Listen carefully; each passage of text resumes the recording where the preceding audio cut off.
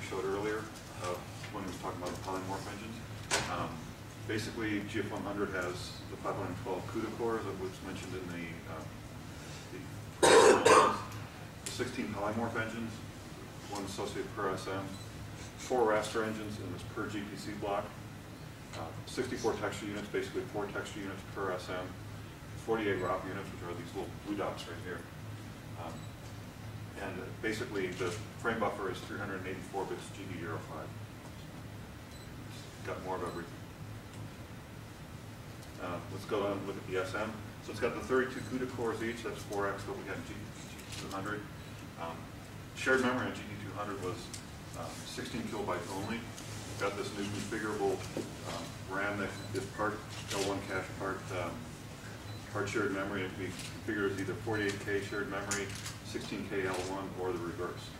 So we've got this new L1 cache, and that's part of that shared memory. We've improved the instruction set. There's a lot more 32-bit integer operations. In fact, a lot of them go up to 4 times faster per core than our previous generations. We have this FMA operation, which is IEEE 754 2008 compliant. FMA stands for Fuse Multiply Add. It has more bits of precision in the intermediate from basically doing the multiply and add together than you actually have coming out. You don't do the routing between the multiply and the add. 4 texture units per SM, and then one of these polymorph engines, multiple blocks. Next. Okay. So Henry mentioned about some stuff about keeping data on chip, and the way we do that is we actually use the L1 and L2 caches to store intermediate data as it gets passed from unit to unit. So instead of having a lot of very large dedicated buffers, which as you increase your polygon rate, you need to actually increase a lot of buffering on the chip. We actually use the L1 and L2 caches to pass data between different units, as you can see in this diagram. The L1 cache is also used for a bunch of other things outside of the use in compute. Compute is an extremely valuable resource. For graphics, oftentimes the shaders use more registers than can be kept on a chip in a performant way. And by using the L1 and L2 cache to spill registers to the stack, basically, you end up running more threads on the SM, having it operate faster. And the L1 and L2 cache is most recently used and allow you to get good performance when you have to pull that data back in. Also, DX11 exposes a global load store and pixel shaders and compute shaders. So you can actually go out and read and write what's called unordered buffer. Yeah, unordered access buffer. Yeah, unordered access buffer, which is basically just a region of memory that any shader can access anywhere.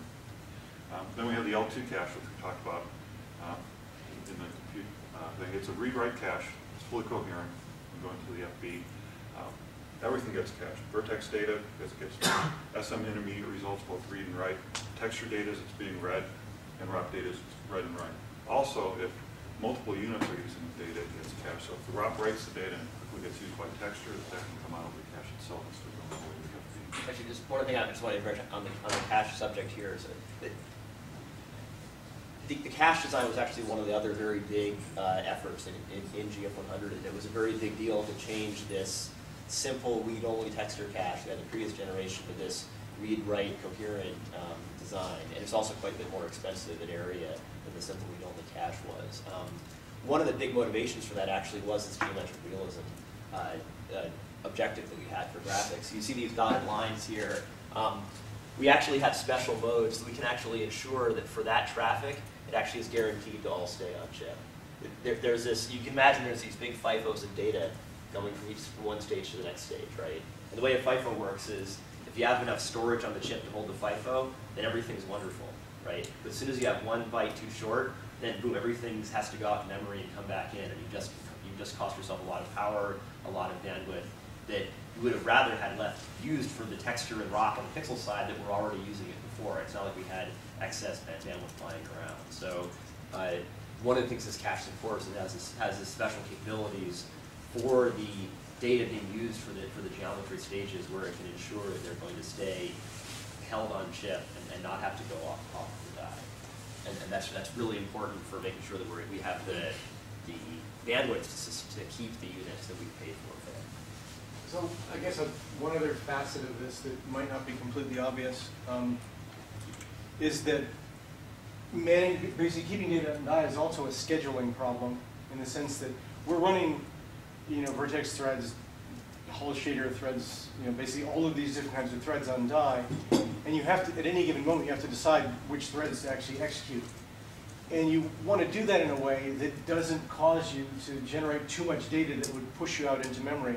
So you actually have to schedule things very carefully in order to guarantee that sort of this whole engine runs efficiently. So there are a bunch of different facets to managing to keep things efficient, and scheduling is another one that's not completely obvious. But at any given moment, you've got, conceivably tens of thousands of threads running, and they're all of different types, and you just have to decide which ones to let run at any given moment. All right. Any questions on the caches? Yes. All right. This is basically just a table of how our caches have been, and caches have changed from GT200 to GF100. Our L1 texture cache per quad is about the same size. We've done other things to make it more efficient, so we actually have better hit rates on the new cache versus the old one, but it's about the same size per quad. The dedicated L1 load store cache, GT200 didn't have anything like that, so all load stores had to go all the way out to memory and back. The GF100 has this 16 or 48 KB mode. We can pick whichever one we want, and we're trading that off versus shared memory. So, for instance, for physics, we make the cache big, and we make the shared memory small. For other cases, we swap it around. Then there's a shared memory, which GT200 has 16 kilobytes. GF100 has, once again, configurable either 16 or 48K. This allows threads to share more work between each other if you use a 48K mode. And in many cases, that actually poses a huge performance improvement. And then the L2 cache, we used to have a texture read-only cache of 256 kilobytes. Tripled the size of it, and all clients could read and write it.